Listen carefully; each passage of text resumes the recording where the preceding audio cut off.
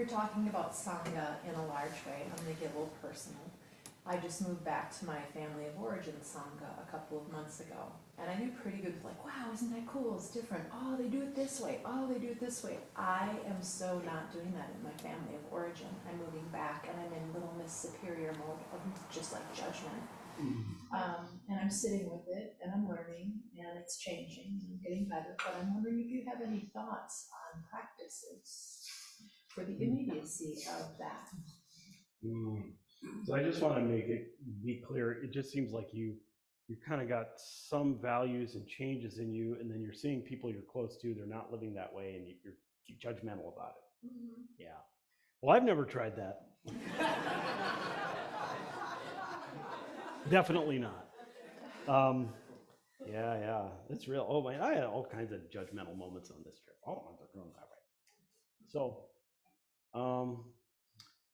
yeah, well, great thing to do. I mean, these are kind of basic instructions, but you know, it's just a talk.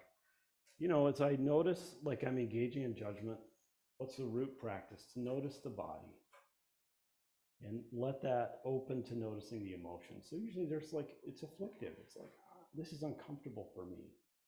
And that always seems like not enough, and it's not the whole story. But just really developing that practice, you go, why are they doing it? It's like, all right, that's cool. How is this body right now? What is the feeling here?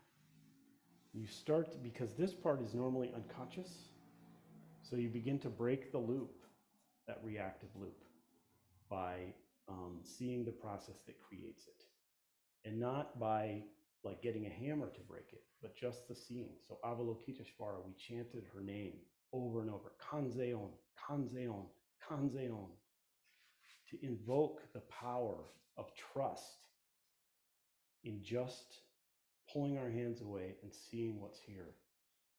It's hard to trust. So that's my first thought. Thank you.